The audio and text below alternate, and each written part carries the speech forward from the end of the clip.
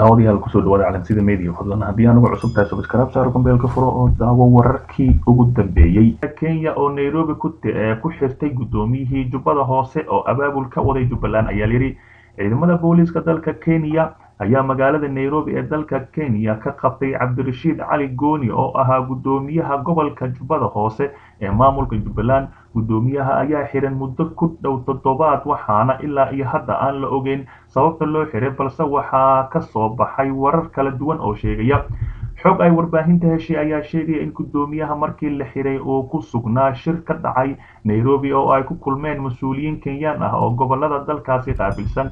sidoo kale wararka ayaa sheegaya in ciidamada Kenya ay u xireen sabab la xiriirta in ay ka shaki qabaan in gobolka uu ka bilaabo abaabul kadib markii uu dhowr jeer la fariistay Cabdirashiid Xidig oo ay qaraabo yihiin, sidoo kalena ka tirsan ragga sheegtay madaxweynaha Jubbaland ayaa yiri dad ku sugan Kismaayo oo aan lala hadlay ayaa dadka warbaahinta u xaqiijiyay in gudoomiyaha la xiray lana ogeyn sababta. Markii la weydiiyay Kenya ay sheegtay in ay uga shakiyeen abaabul oo uu ka waday gobolada laga keenay ciidamada dawladda Soomaaliya. Cabdirashiid Cali Gooni waxa uu muddo dheer ahaa gudoomiyaha gobolka Jubbada Hoose ee Jubbaland, waxa sidoo kale qaraabo ay yihiin xildhibaan Cabdirashiid Xidig oo ka tirsan Jubbaland, lamana oga sida ay ku dambeyn doonto xaaladiisa oo ay ka walaacsan yihiin qaar kamid ah eheladiisa ayaa yiri. Si kastaba ha ahaatee dawladda Kenya ayaa waxay ciyaaraysaa door aad u weyn isla markaasina ay dhan walba ay ka taageeraysaa Axmed Madoobe maadaama ay ka soo horjeedo siyaasadda madaxweyne Farmaajo Khayre, isla markaasina dhan waliba ay Jubbaland ka taageerayso. Si kastaba ha ahaatee xaaladaasi ayaan la ogeyn meesha ay ku dambeyn doonto maadaama gudoomiyahaasi iminka uu jeelka ku jiro. halkan naga daawanaysan waa calansida media fadlan la joog. lacagta doorashooyinka Soomaaliya ee 2020-2021 ku bixayso oo la shaaciyay isla markaasina kharashaadka qaarkood la shaaciyay cidda bixinayso iyo inta ay tahay 53 milyan oo doolarka Mareykanka ayaa loogu talagalay. Wargeys caan ayaa soo qaatay halka qaar kale la sugayo wararkaasi warar kale ayaa maqlaysan daawada sonal joog oo subscribe saar.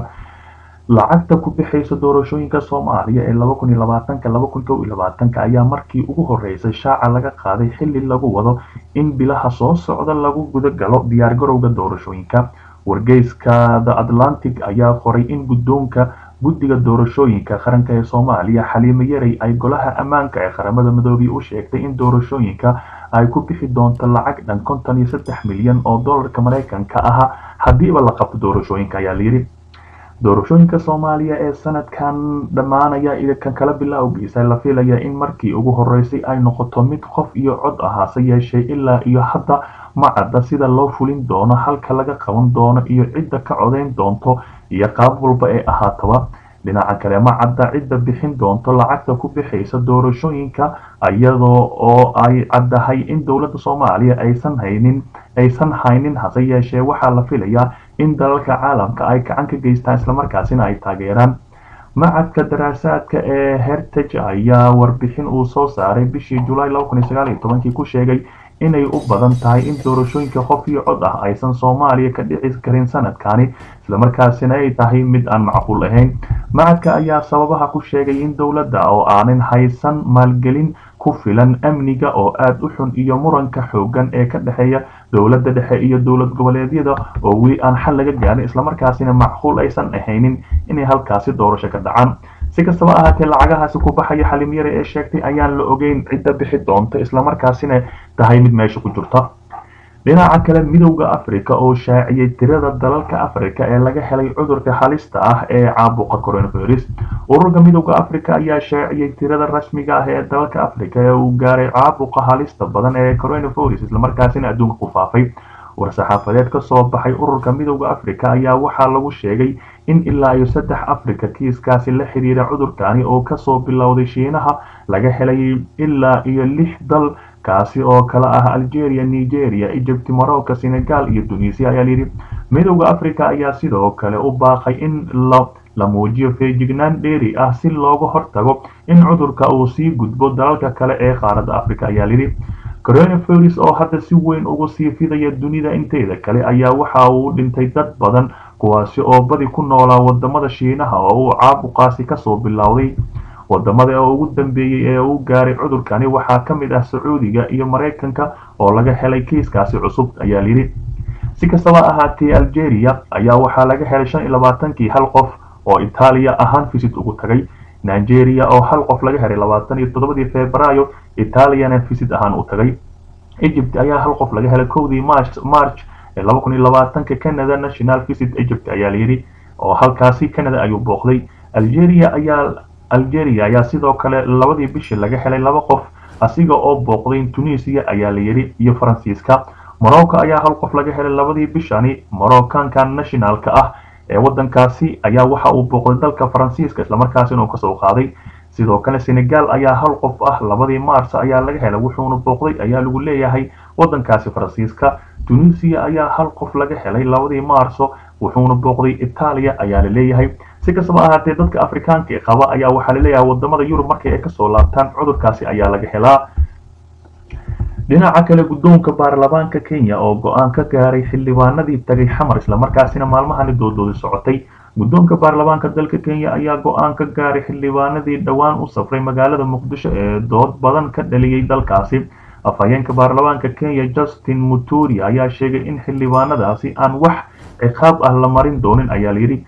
Muturi ayaa sheegay in inkasta oo xildhibaanada ay jabiyeen qodobka 260aad ee xeerka baarlamaanka oo dhigaya inay safrada dibadda ku soo wargeliyaan guddoonka haddana uusan jirin sharci dhigaya in la ciqaabo. ma jiro wax sharci ah oo qeexaya in la ciqaabo xildhibaanada aan afhayeenka ku soo wargelin safaaradooda balse waxa ugu baaqaya inay ilaaliyaan qodobka 6aad ee dastuurka ayuu yiri Muturi oo ka hadlay kulankii baarlamaanka ee shalay.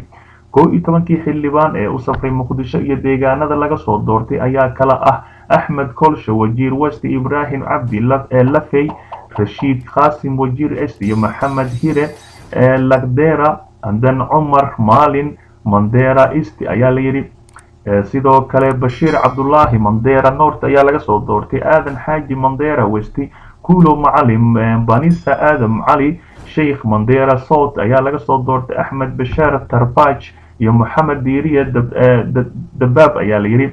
xildhibaan Rashid Qasim oo ka ah xildhibaanada Kenya ee sabtidii tagay Muqdisho ayaa sheegay in cadaadiska madaxweyne Uhuru Kenyatta uu ku qasbay inay u safraan magaalada Muqdisho.